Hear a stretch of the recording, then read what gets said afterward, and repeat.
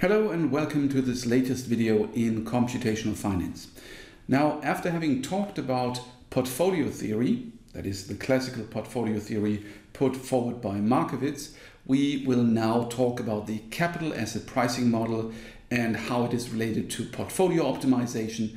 And because we want to dig deeper into the mathematical methods for optimization, we'll talk about optimization and more precisely convex optimization later on in section 3.4.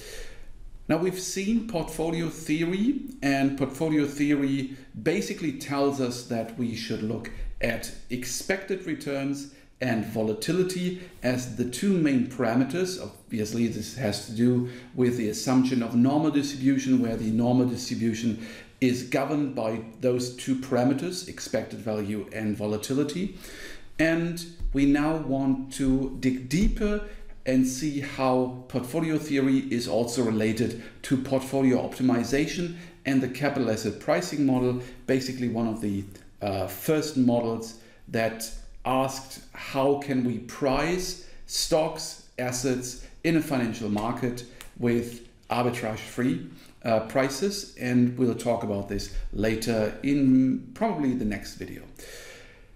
Now, we'll start with portfolio optimization. You remember that we characterized assets and portfolios by their expected value and their volatility. If you can understand German, you can also read about this in the Albrecht and Maurer textbook on investment and risk management. You can see the relevant pages here, but you can also find it in any other English textbooks, for example.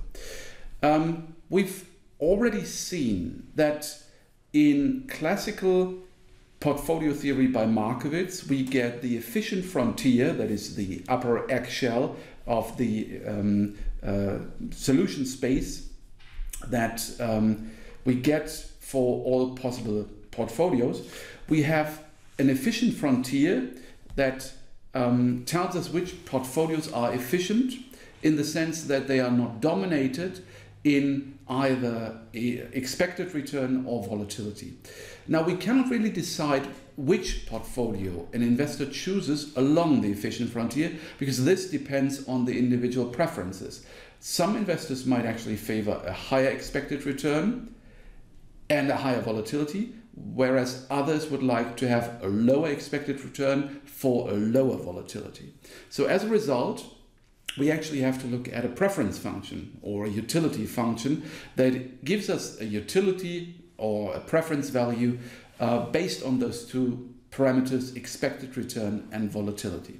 So for example, this could be a function like this, where we have the expected return, we subtract the volatility scaled up by a factor of A, and A is obviously a risk aversion parameter that governs how detrimental volatility is seen. Then the individual optimal investment program is simply given by we want to maximize this preference function, we want to maximize the utility over the portfolio weights x1 through xn under the condition that the portfolios that we choose, so mu and sigma, are actually part of the set of allowed mu sigma combinations. So it's a feasible portfolio, that is this constraint here. Now, we look at two securities and we take the preference function that we just wrote down, so expected return minus A times volatility, and we've already derived the functions for the portfolio expected return and the portfolio variance and standard deviation in one of the previous videos. So we just put it in here and we have mu2 plus mu1 minus mu2 times x. Remember that if we have a two security case, we don't need n weights. We simply take x and 1 minus x for the second security. So that's quite simple. And minus A times the variance of R, and the variance is given by sigma 1 squared x squared plus 1 minus x squared sigma 2 squared plus 2x 1 minus x sigma 1 2. So this is the covariance, and this is the standard formula from general statistics on the volatility, or rather the variance in this case, of a linear combination of two random variables. In this case, it's a convex combination of two securities. We take the first derivative with respect to x. The first derivative is given by this rather long equation. We set it equal to 0 and then solve for x, just as we would have done in high school, and we get x equal to 2a divided by variance plus variance minus 2 covariance. And if we now let a go to infinity, we actually can see that we get the minimum variance portfolio. So this is happening with a going to infinity. So if we have infinite risk aversion, we get the minimum variance portfolio. Now, please note that actually we shouldn't optimize over the set of all feasible portfolios, but actually we should only consider those portfolios, mu star, sigma star, that form part of the set of efficient portfolios. So the optimal portfolio should be on the efficient frontier. So actually the optimization should be realized via M star and not M. In many cases, this above stated problem of optimization is modified in practice, because actually in practice you have a lot more constraints, you have many more constraints, and even if you don't have a preference function with a risk aversion parameter, you still have, for example, optimization with respect to an excess return. You want a certain return that goes beyond, for example, the return of the S&P 500 or an MSCI World Index. So this is the first thing you can do. You can try to optimize with respect to a benchmark. So you choose a benchmark like the DAX 30, S&P 500, and what you do then is you don't maximize a preference function, but you say, okay, maximize the excess return of your portfolio with respect to the benchmark. And then, of course, this is simply given by the portfolio expected return minus the expected return of the benchmark.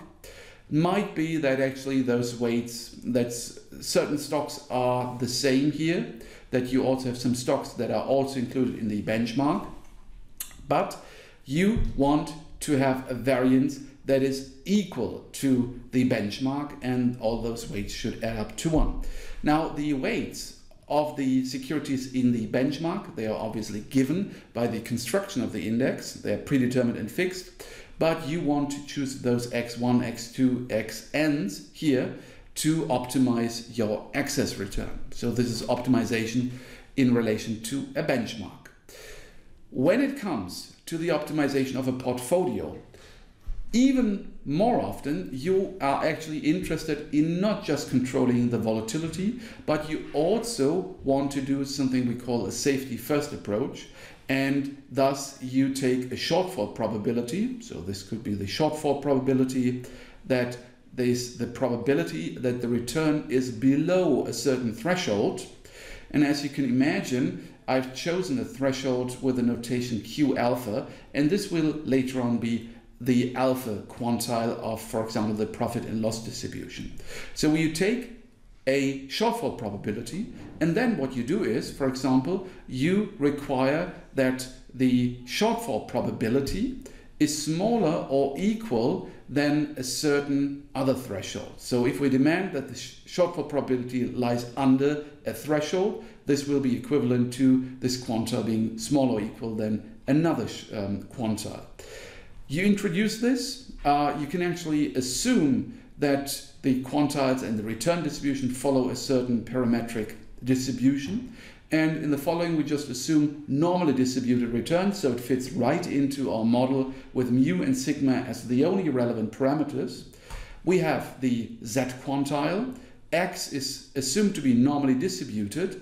Then X alpha is a quantile. And you know from simple statistics that the X quantile of any given normal distribution is just given by mu plus sigma times Z quantile of the standard normal distribution, and this requirement that the quantile is lower or equal than this here is simply then is related to this inequation here, that mu has to be larger or equal than the quantile plus z quantile times sigma. So it's very simple actually to transform this given the assumption of a normal distribution. How does it look like? Well, if we control shortfall risk, for example, we introduce a constraint that is a linear equation here, actually an inequation, so we are only looking at the portfolios above this line. And as you can see, if we choose, for example, a confidence level of 75, 80 or 90%, we are moving this line upwards, we're tilting it upwards, and we are restricting ourselves to, for example, portfolios that are above this solid line here, or portfolios above this pointed line here. This is the effect of a shortfall risk constraint that we introduce, and as always with optimization under constraints, it's like we have a function in here and we put in a constraint and we are cutting off 1/2 of the space, and in this case we are looking at the portfolio above this inequation.